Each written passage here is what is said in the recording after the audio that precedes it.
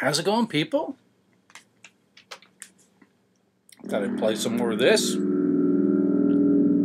This is only volume 1. I didn't know there was any other volumes, but there's one volume. There ought to be more. Trying a new brand called Stoney's Beer. A natural alternative to what? I don't know. A smooth, refreshing, premium beer. Something I never had. I mean, I've had premium, smooth, and refreshing beers, but I haven't had this brand, so thought I'd pick some up. Give it a try.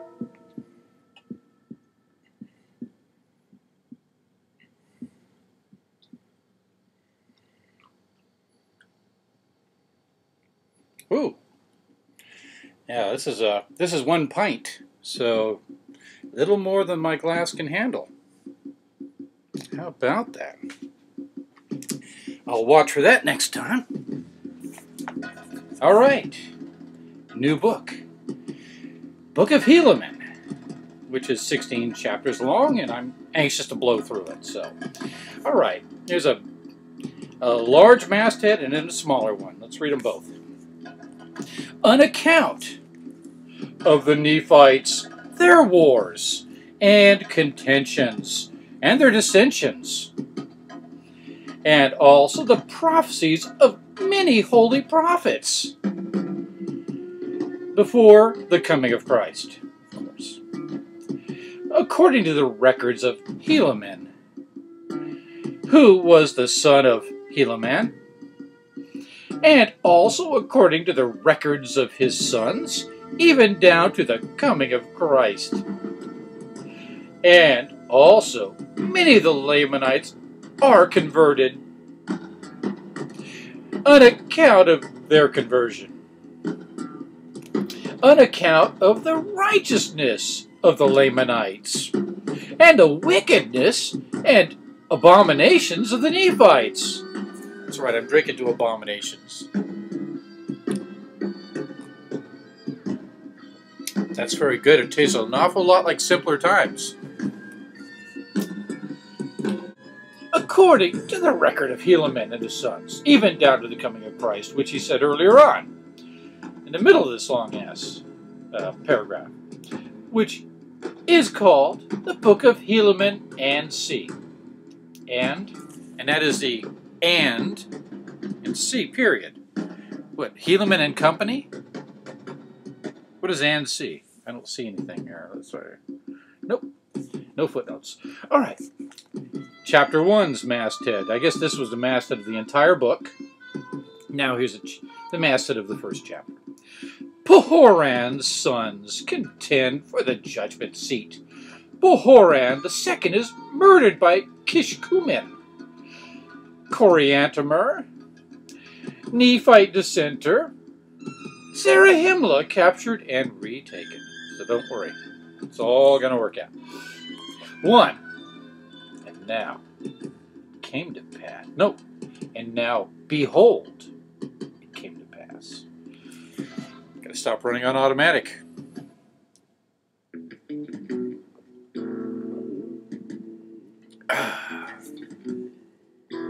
In the commencement of the 40th year of the reign of the judges over the people of Nephi, there began to be a serious difficulty among the people of the Nephites.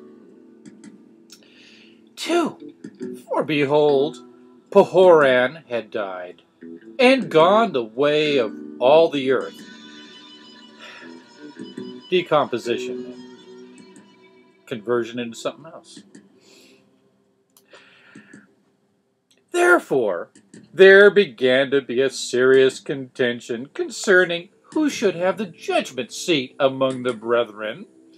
Who were the sons of Pahoran? 3. Now, these are their names. Who did contend for the judgment seat? Oh boy. Who did also cause the people to contend? All right, here we go. Pahoran the second, That's my parentheticals. It's Pahoran, son of Pahoran. Oh, Hakunai, I think. And Pakumanai. 4. Now, these are not all the sons of Pahoran, for he had many, but these are they who did contend for the judgment seat. Therefore, they did cause 3 divisions among the people. 5. Nevertheless, it came to pass.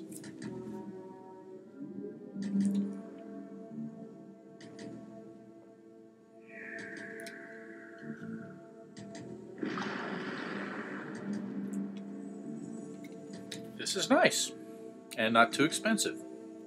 Stoney's beer.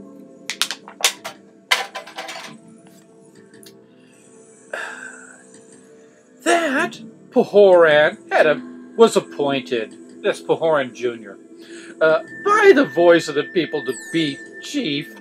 Well, they don't have to change any of the letterheads, you know, or anything.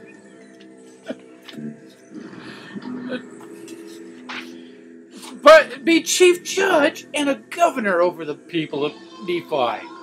6. And it came to pass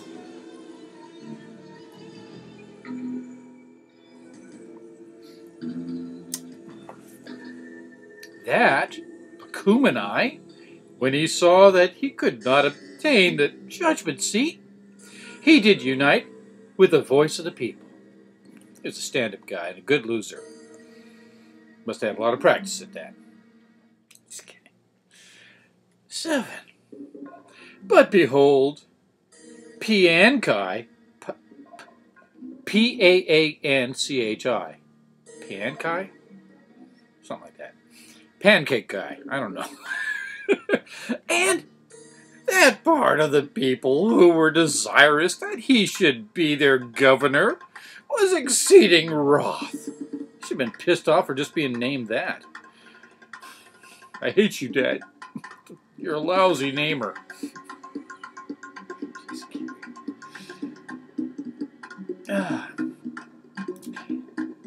Yeah, they were desirous that he should be their governor, and they were was exceeding wroth, all the people that were behind him. Therefore, he was about to flatter away those people to rise up in rebellion against their brethren.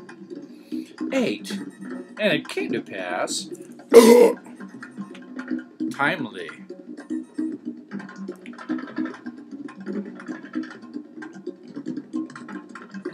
it's nice. That takes me to that camp. As he was about to do this, behold, he was taken and was tried according to the voice of the people, and condemned unto death. For he had raised up in rebellion, and sought to destroy the liberty of the people. 9. Now, when those people who were desirous that he should be their governor saw that he was condemned unto death, therefore they were angry. And behold, they sent forth one Kishkumen, even to the judgment seat of Pahoran Jr., and murdered Pahoran as he sat upon the judgment seat. A lot of that going on in here. Was that like 3-4 times now? Should have kept count. 10. And he was pursued by the servants of Pahoran. But behold, so speedy was the flight of Kishkumen that no one could overtake him. I'm just glad I don't have to pronounce that other guy's name anymore, now that he's dead. Thanks for killing him off fast. He had a lame name. 11. And he went unto those that sent him, and that's Kishkumen.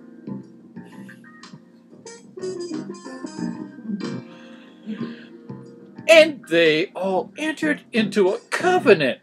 Yea. swearing by their everlasting Maker that they would tell no man that Kishkumen had murdered Pahoran. 12. Therefore, Kishkumen was not known among the people of Nephi, for he was in disguise at the time that he murdered Pahoran. And Kishkumen and his band, who had covenanted with him, did mingle themselves among the people in a manner that they could not be found. But as many as were found were condemned unto death. 13. And now, behold, Pacumeni was appointed, according to the voice of the people, to be a chief judge and a governor over the people, to reign in the stead of his brother Pahoran. And it was according to his right, and all this was done in the 40th year of the reign of the judges, and it had an end. 14. And it came to pass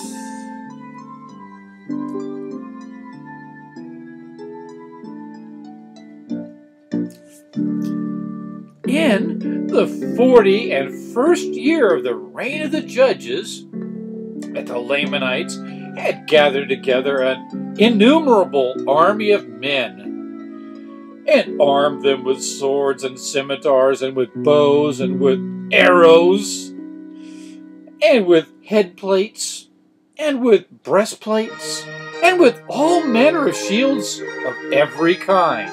Really. I'm sure you exaggerate a little there. We're waxing poetic.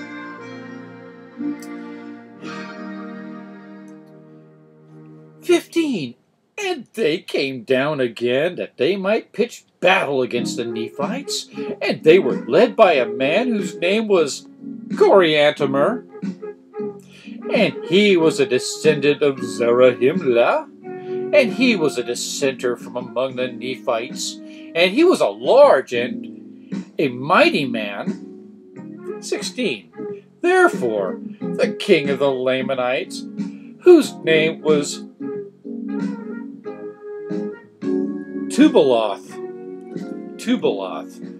who was the son of Amaron, supposing that Coriantumr, being a mighty man, could stand against the Nephites with his strength and also with his great wisdom, insomuch that by sending him forth he should gain power over the Nephites. 17. Therefore, he did stir them up to anger, and he did gather together his armies, and he did appoint Coriantumr to be their leader, and he did cause that they should march down to the land of Zarahemla to battle against the Nephites. 18. And it came to pass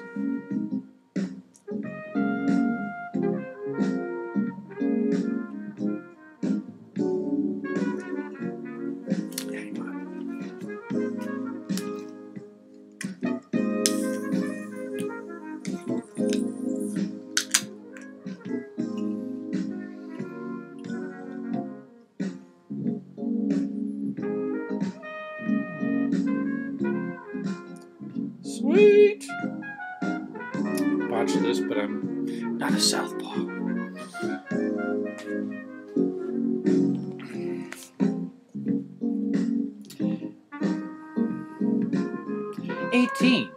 And it came to pass, I drank from that, but I'll do it again, just to be sure, that because of so much contention and so much difficulty in the government, that they had not kept sufficient guards in the land of Zarahemla. For they had supposed that the Lamanites durst not come into the heart of their lands to attack that great city Zarahemla, 19. But it came to pass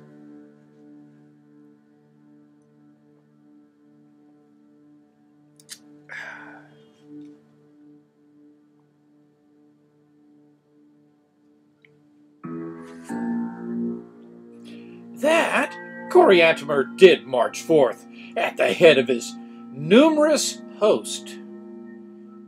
Now, a host is a great number of, and numerous is kind of implies a great number. Let's see. I mean, I don't know. Maybe I'm wrong. I don't think so.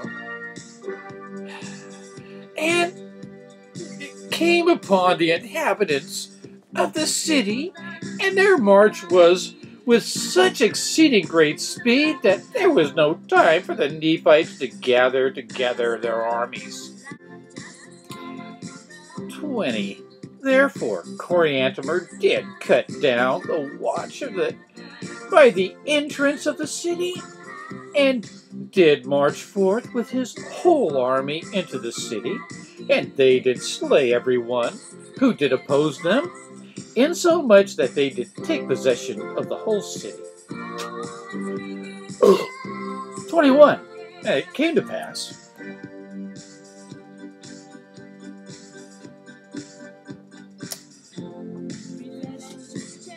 that Pacumeni, who was the chief judge, if you weren't keeping track, at least for this moment, did flee before Coriantumr, even to the walls of the city. And it came to pass, still in verse 21,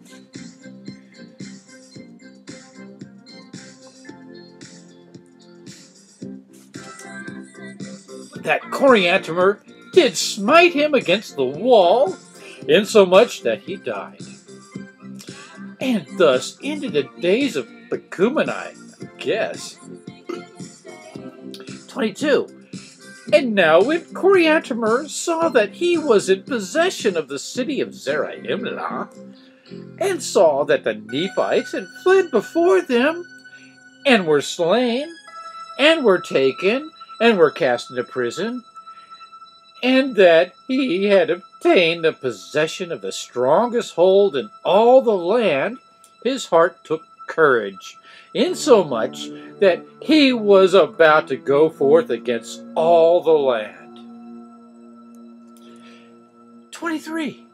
And now he did not tarry in the land of Zarahemla, but he did march forth with a large army, even towards the city of Bountiful, for it was his determination to go forth and cut his way through with the sword, that he might obtain the north parts of the land. 24. And, supposing that their greatest strength was in the center of the land, therefore he did march forth, giving them no time to assemble themselves together, save it were in small bodies, and in this manner they did fall upon them, and cut them down to the earth. 25. But behold, this march of Coriantumr through the center of the land gave Moroni great advantage over them, notwithstanding the greatness of the number of the Nephites who were slain. I mean, his bad, you know. 26. For behold, Moroni had supposed that the Lamanites durst not come into the center of the land, but that they would attack the cities round about, in the borders, as they had hitherto done. Therefore, Moroni had caused that their strong armies should maintain those parts round about by the borders. 26. But behold, the Lamanites were not frightened according to his desire, but they had come into the center of the land, and had taken the capital city, which was the city of Zarahemla, and were marching through the most capital parts of the land, slaying the people with a great slaughter. I hate it when that happens, when someone gets slayed with a great slaughter. Slaying the people with a great slaughter, both men, women, and children, taking possession of many cities and of many strongholds. 28. But when Moroniha had discovered this, he immediately sent forth Lehi with an army round about to head them before they should come to the land bountiful. 29. And thus he did. And he did head them before they came to the land of bountiful, and gave unto them battle, insomuch that they began to retreat back towards the land of Zarahemla. 30. And it came to pass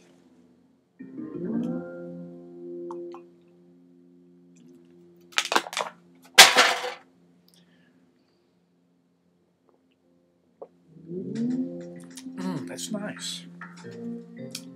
That Moroniha did head them in their retreat, and did give unto them battle, insomuch that it became an exceedingly bloody battle. Yea, many were slain, and among the number who were slain, Coriantumr was also found. But don't worry, there'll be another one. I think he's one of the Jaredites. I think he's the last Jaredite, kind of like the last Moroni. Moroni becomes an angel and all that shit. Something like that. We'll get to it. We'll drive off that bridge when we get there. All right. 31. And now, behold, the Lamanites could not retreat either way, neither on the north, nor on the south, nor on the east, nor on the west.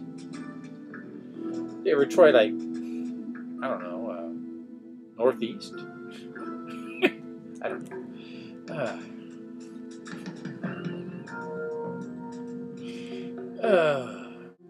For they were surrounded on every hand by the Nephites. 32. And thus had Coriantumr plunged the Lamanites into the midst of the Nephites, insomuch that they were in the power of the Nephites, and he himself was slain. Yeah, I said that earlier. 2 verses ago. And the Lamanites did yield themselves into the hands of the Nephites. 33. And it came to pass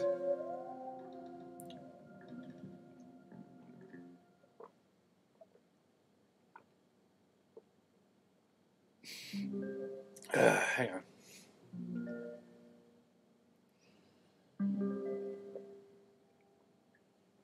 Still pretty fucking cold.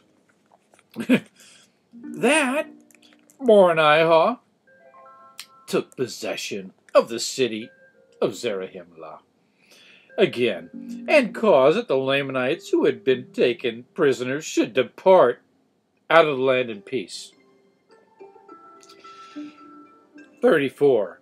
And thus ended the 41st year of the reign of the judges, and that's it for chapter 1 of Helaman.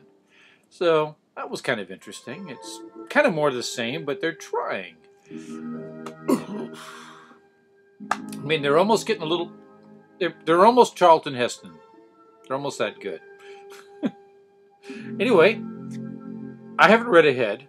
I don't want to. I'm just going to read this cold, because I don't remember it very well. But I seem to remember there's like a couple of weird, stupid miracles. But maybe I'm wrong, and I'm going to be like totally impressed this time. You know. So, I mean, I was sober when I read it last time. Anyway, I hope you'll see me in the next thrilling chapter, which is chapter 2. Oh, and by the way, peace the fuck out. Have a wonderful whatever the fuck it is you're having. And I hope you really do.